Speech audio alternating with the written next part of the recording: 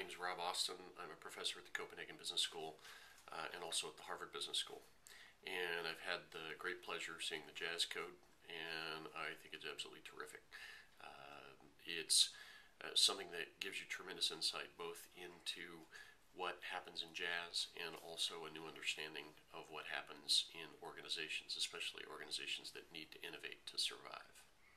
It helps you understand the essence of innovation, the group process of innovation, the importance of listening to each other and creating something as part of a group that is more than and goes beyond what you create as an individual.